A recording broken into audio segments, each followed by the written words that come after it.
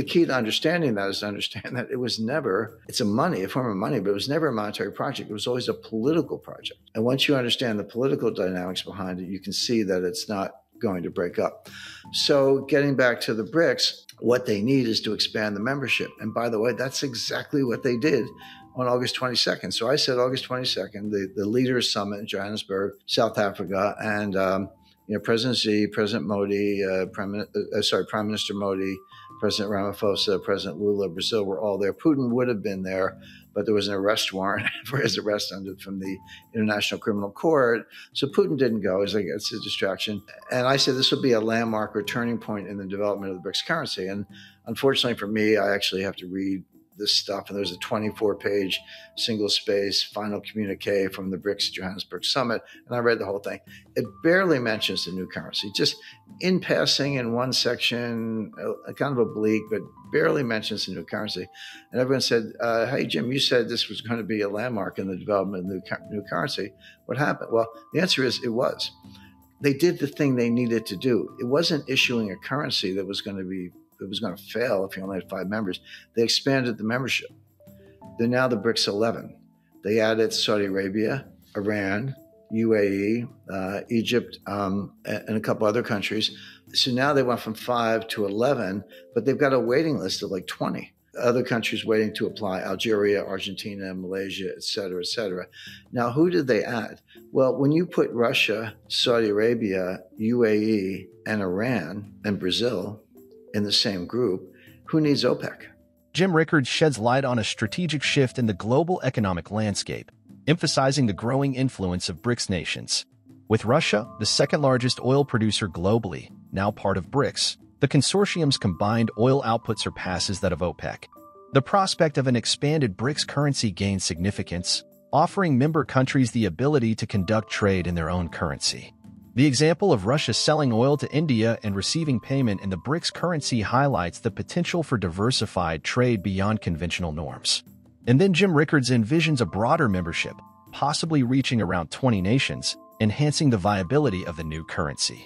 This approach echoes statements from figures like Lavrov, who previously hinted at the currency's establishment, although not explicitly gold-backed in a traditional sense. Jim Rickards underscores the geopolitical implications of this economic realignment, as BRICS nations position themselves for increased autonomy and collaboration, challenging established economic norms. You've got more oil output in those 5 countries than you do in OPEC, because Russia is not a member of OPEC, and it's this second largest oil producer in the world. So OPEC is now inside the BRICS, or the OPEC power to set oil prices is now inside the BRICS. But more importantly, now that you're up to 11, and again, they're on their way to 20, given another year or whatever. So now you launch your BRICS currency, and you're Russia, and you sell oil to India. Instead of getting paid in rupees, you get paid in the BRICS currency. The difference is, instead of having to buy, whatever, rice from India, you can go shopping. You can go to Brazil and buy Embraer aircraft. You can go to China and buy semiconductors. You can go to Iran and buy drones. You can go to Argentina and buy, they have a lot of natural resources, et cetera. So can everybody else. China gets paid in the BRICS currency. They can buy oil from Saudi Arabia, oil from Russia, et cetera, or Embraer from Brazil. They're very good aircraft. So the point being, when you expand the membership, you make not just the likelihood, but the feasibility of the new currency much, much greater. And so give them one more round. They'll invite in another 6 or 7 members next year. They'll get up to around 20, close to 20, which is about how many members you have in the European Monetary Zone, and then launch the currency to great success. So that's how it's playing out. The gold link, and this is what Lavrov said about 6 months ago, he never said it would be gold-backed in the sense that if you had some BRICS, you could march down to the People's Bank of China, the Central Bank of Russia, and say, give me the gold. He never said that. And, again, Jim Rickards delves into the intricacies of a potential new global currency and its ties to gold, drawing inspiration from John Maynard Keynes's proposals in 1944. However, Jim emphasizes that while some critics may nitpick the distinction between being gold-backed and gold-linked, the crucial point is determining the value of the currency in relation to gold. Using the hypothetical term BRIC for the currency, the argument underscores the uniqueness of this system, where one unit equals a specific weight of gold. The key insight lies in the currency's fixed value in terms of gold, employing the transitive law. This approach essentially places the burden on the US dollar to reflect the fluctuations in the global gold market. The genius, as pointed out, is that the issuing nations, BRICS, can navigate this new monetary landscape without direct involvement in gold transactions. The prospect of a currency's value being pegged to gold adds an intriguing layer to global economic dynamics, with potential long-term consequences for the US dollar. Again, I don't want to mention names, but, the usual suspects get all spun up over this and they're on all these programs. He never said that.